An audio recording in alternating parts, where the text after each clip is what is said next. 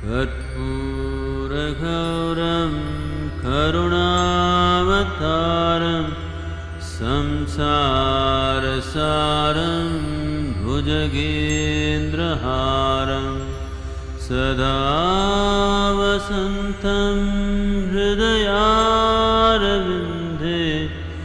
भवं भवानी सहितं Namami. I want to start off by asking you, Sadhguru, what is the next step for Sadhguru? Dinner. Dinner? I thought that was already over. So we expect a more profound answer from you.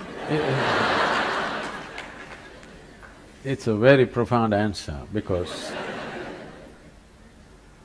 you can postpone many things in your life. You can postpone buying a home, buying a car, you can postpone your wedding if you want. It's a good thing. You can postpone your divorce, good to postpone your death, but you can't postpone your dinner. Right now, this is the ugliness which is happening in this country. A whole lot of people are postponing their dinner today. This is the horrible situation that's happening. So, do not consider dinner as not so profound. It's very profound. If you're eating 10 times a day, it's not profound. If you're eating once or twice a day, it is quite profound. So you say something which is, which is very close to my heart. You talked about dinner. No, dinner is about my stomach, not my heart. Okay, we'll get to the heart through your stomach. We live in a world of contrasts, at least as I perceive it. There is obviously the rich and the poor, there are the ones who are impoverished and the satiated. We live in a country where 300 million people go to bed hungry every night. How do we deal with these big social issues? And what is the one message that you would like to give to all of us, where we as individuals can make our own little, big, whatever contribution to being part of the solution rather than waiting for somebody else to do something? Now you're immediately getting into the missionary mode. We can try a little bit of that. Yes, it's a serious problem and an unfortunate problem because we are living in a land which has over 12,000 years of agricultural history, probably the only place on the planet like this. As far as I know, except a few other places in South America, nowhere else on the planet was agriculture organized 12,000 years ago. So we have enormous experience of agriculture, which means the science of producing food. And we're living in a land where 12 months of the year you can grow what you want. Many farmers in Tamil Nadu take 6 crops, 4 crops actually, but in between the intercropping, totally 6 products they're taking out of the same piece of land. Right. Nowhere else on the planet this is really possible. In spite of this, half the people are hungry simply because of apathy, not because of lack of food, not because that it is not possible to fulfill this. I feel a focused effort in a matter of 5 years, 5 to 8 years, very comfortably we can crest this. It should not even take that much time, but if we are determined, within 5 years' time, it is possible to cross this. And it's important to cross this, because when you say India, I know a lot of poetry has been written about how beautiful it is, our mountains, our rivers, our whatever. But for 1.25 billion people, you neither have enough mountains, nor rivers, nor land, not even a piece of sky, believe me. The only thing that you have is people. If these people are well-nourished, competent, inspired, this can be the greatest miracle. But right now, 60% of India's population, even their skeletal system has not grown to full size. Or in other words, we are producing are totally underdeveloped humanity. If your body does not grow to its full size, neither will your brains. There's medical evidence to show that first 4 years of your life, if you did not get the necessary nourishment, your brain is approximately 60% of what it should be. Right. So with half-brained people, the next generation, what nation are you going to build?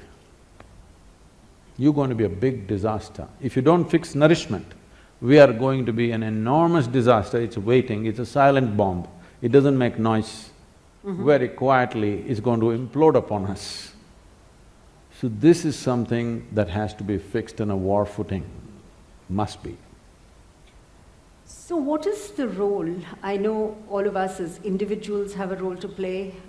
We are all part of a corporate, an academic institution, part of a community and a society.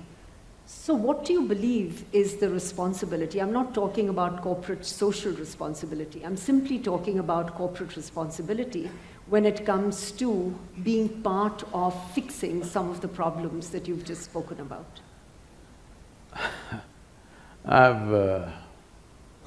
No, we are very much involved with nourishment, education, health of the rural populations. I've been talking to many leading lights. Not much light out there.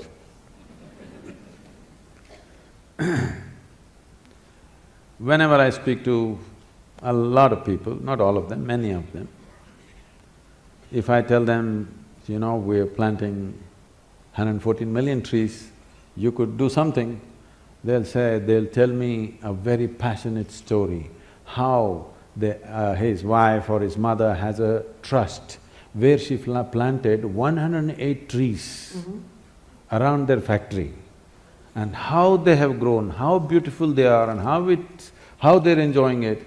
In all this passion, I just, okay, what's there to say? 108 trees are good, I'm not saying no, but if your capacity was only 108, I'll bow down to you. Your capacity is 108 million, not 108. But you're satisfying yourself with 108. You talk about nourishment, you say, you know what, my maid's children, they were so malnourished, 3 of them, every Sunday we feed them. These kind of stories I've heard of great compassion and love. So, there is a whole culture of doing something for your satisfaction or doing something because you want to buy a ticket to heaven. I want people to come to a place where you being fulfilled should happen within you. If you want to go to heaven, please leave. But if you want to be a solution, there's another way to work. Right. I fed 2 children and I feel very happy. It's all right, I appreciate that. I'm glad for those 2 children. But this is not a solution, this is only for satisfaction. So it's time, at least those people who are in a certain level of capability, I would say, when I say capability, all of you are thinking, oh, okay, some big corporate leader. I'm saying all of you are in a certain level of capability who should see how to bring a solution, not do something for your silly satisfaction. You can be satisfied by eating food, by simply sitting quietly, by sleeping well, doing whatever. Satisfaction need not come through somebody else's suffering. You don't have to fulfill your satisfaction because of this, you know. Somebody is suffering, that is not the basis of your suffering, and if you buy a ticket to heaven through that suffering, I don't know, heaven will turn into hell probably for you. I hope it does. I couldn't agree with you more. So I want to explore 2 or 3 other dimensions that you spoke about. You spoke about capacity, you spoke about leadership. So talk to us a little bit about what you see as… who are leaders and what is leadership? Is there a difference? Is it… I know there's a lot of talk about leadership and wanting to become leaders. I don't think anybody should try to become a leader. It's quite obscene that I want to become a leader, that means all of you should be what? I don't know. I know what you would like to call yourself. It's not about you wanting to become a leader or someone wanting to become a leader. Because of a certain thing that you have done within yourself, or a certain level of observation, or a certain intelligence, or a certain experience, you are able to see something that most people are not able to see. The moment you're able to see something, then people will naturally look up to you as a leader because you're seeing something that they cannot see. And if you become a leader, there are many ways to become a leader. You can get elected, you can get selected, you can work it, you can pull other people down and become a leader, or simply people will rise you as a leader because they see that either you're able to see something or you're able to do something which they themselves cannot do. I feel this is the way leadership should happen, if you want to call it that someone is able to see something and do something that others cannot do, so everybody wishes he must take charge of the situation because naturally he will be able to do something that the others will not be able to do. So what is the quality of leadership? Leadership means once you sit on a perch, you better see clearer than others, otherwise you'll make a ridiculous fool of yourself. There's a whole, in the nation certain things have been happening. Right. Somebody sits on a perch and he doesn't see any better than you, he looks like a fool immediately.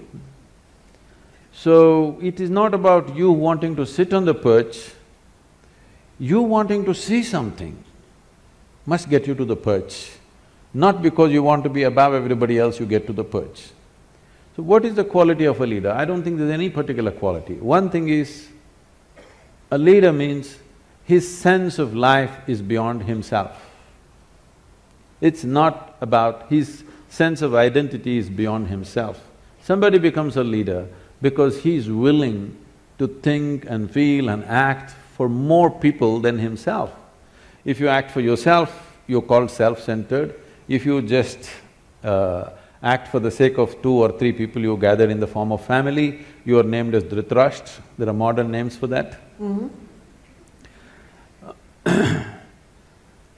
If you identify yourself with the entire nation or the world, you'll be looked at in a different way. Essentially, your leadership will come from the right context depending upon what you're identified with. Because everybody needs an identity. What sort of identity have you taken will determine the context and the quality of your leadership. In that context, isn't leadership something that, each of us can individually manifest? If I were to describe one dimension of leadership as saying it is about taking ownership to create a better outcome. In that context, we can convert leadership from a noun to a verb. I don't know that much grammar, okay. But you can try.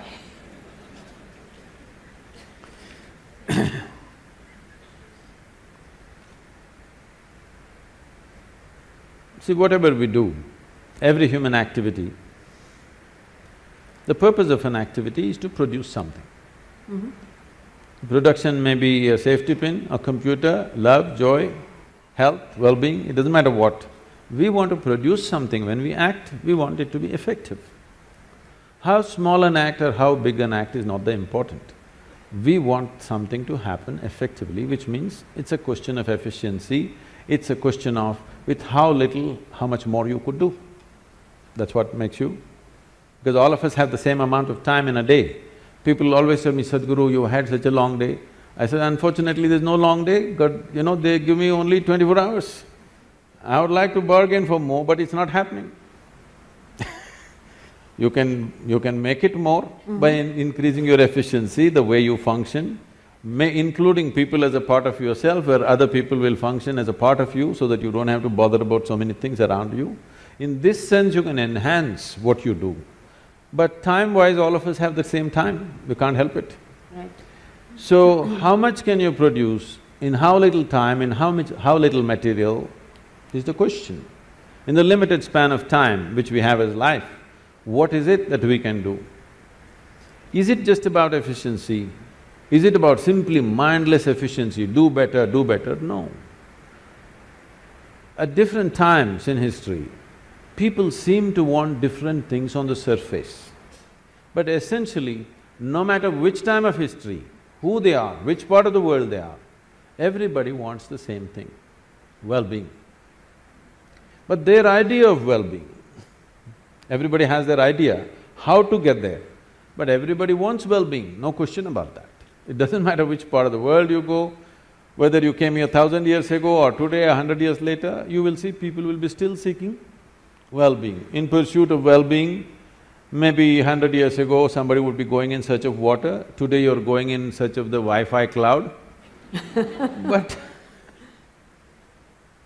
still well-being. People's idea of well-being, whatever that is, but people are only well only when something beautiful happens within themselves. They think they're going to cause it to themselves by some means. But people have been happy before the Wi-Fi came, people have been happy before the automobile came, people have been happy before all the luxuries we are enjoying today appeared. So what I'm saying is, well-being, if you're in pursuit of well-being, essentially, it is about what happens within the human being. What happens within the human being, in the name of so many things, I don't want to name all the things, in the name of so many things, what we call as family, society, and another world which we call as corporate world all these things we created, these are all different names or different mechanisms that we believe will bring well-being to us. Somebody built a family, somebody built a corporation, both in pursuit of well-being, isn't it? I must tell you this. The first time I was at Davos many years ago, they were almost resentful. Why… what is a mystic doing in an economic summit? A particular CEO who was in charge of a top computer manufacturing company, 3 months later they got sold out to the Chinese. We can guess who they were. So he was very resentful. What are you doing here? Then I told him, see, what's your business? He said, I do computers. So see, whether you manufacture a computer or a safety pin or in between anything, fundamentally this is about human well-being. The basic business is human well-being. You may do it through your computer, somebody will produce safety pin, somebody will produce a cloth, somebody will produce something else. It doesn't matter what you're doing, the fundamental business is human well-being, and that's my business too. And that's why I'm here. So Sadhguru, you've talked about well-being. One of the things that you say is it's all about how the body, mind, emotions, and most importantly, energy come together. And I think you've said it very eloquently, which says, when the body is feeling pleasant, we call it health. If it is feeling very pleasant, we call it pleasure, and so on. And you go on to say… You can go all the way. Sorry? You can go all the way. I can go all the way? So when the mind is feeling pleasant, we call it joy. When it is feeling very pleasant, we call it peace. When when the emotion is feeling pleasant, we call it love. When it is feeling very pleasant, we call it compassion. When the energy is feeling pleasant, we call it bliss. And when it is very pleasant, we call it You're a very ecstasy. good student.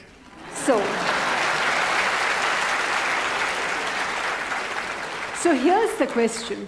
Can you just elaborate on what you really mean? What is the difference between bliss and ecstasy? For people who are not mystics, what does it look like? I think I need to clarify this accusation of being a mystic. On a certain day, 2 cows were grazing on the English meadow. English cows. Got it? The Thomas Hardy kind. One cow said to the other, what is your opinion about the mad cow disease? The other one said, I don't care a hoot, I'm anyway a helicopter. So what a mystic means is that there is no mistake about his perception as to who he is. Okay. So there are only two kinds of people, mystics and mistakes. That's an easy one to remember. So, a mystic did not fall from somewhere else. Strive to pay attention to simple aspects of life, very simple things. Very simple things means extremely simple things. Just right now, how do you know that you're here? What is the basis, I'm asking? I am talking with you. Even when you're not speaking, you still know that you're here, right? Yeah. So how do you know?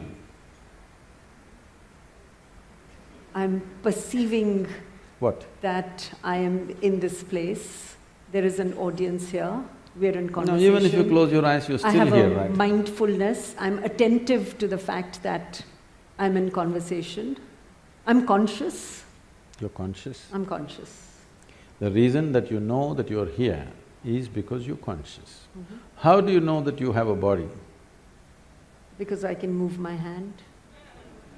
So many things can move. But I am causing my hand to move. Fine, even if you don't move, you know it's there, right? Yeah. How do you know? Because there is sensation in the body, Yep. right? Yep. If no sensation in your body, you wouldn't know whether it's here or not. True. No consciousness, you wouldn't know whether you're here or not, Right. yes? Yep. So these are taken for granted things. If you pay little attention to these things, you will see there's a whole world out there, there's a whole existence by itself, just your sensation. If you pay enough attention, you know the nature of your physical existence. If you pay attention to what you're calling as my consciousness, you know the nature of your basic existence. Once you know the nature of your existence, that is when you can use this gadget well. I'm calling this a gadget because human mechanism is the most sophisticated mechanism on the planet. We are on top of the evolutionary heap, not for nothing. It's taken millions of years to manufacture you. Yes? Yeah. Not a simple process. An enormous process has happened to get you to this level of neurological sensitivity, sensations, awareness, everything. So these are the keys of your existence. But everybody is reading a book or they're looking at the cosmos through their iPhone. Nobody's paying attention to this because this is the basis of your existence. Only if you know this, you can employ this to its fullest capability. Even if you take your cell phone, the more you know about it, the better you can use it, isn't it? Right. The same with this. So what this whole unnecessarily exaggeration is not the word, unnecessarily decorated thing about self-realization means is, you know more about this or you know everything that's worth knowing about this. That means you can use this whichever way you want. If you want to sit still here for the rest of your life, you can sit. If you want to jump out and be active, you can do. If you want to do this and that together, you can do. Whatever you want, you can do because you know the mechanism fully, in its entirety, not just the physicality of it, but its entirety. So if you know this, suppose your body happens as per your instruction, your mind happens as per your instruction, your life energies happen as per your instruction, how will you keep it?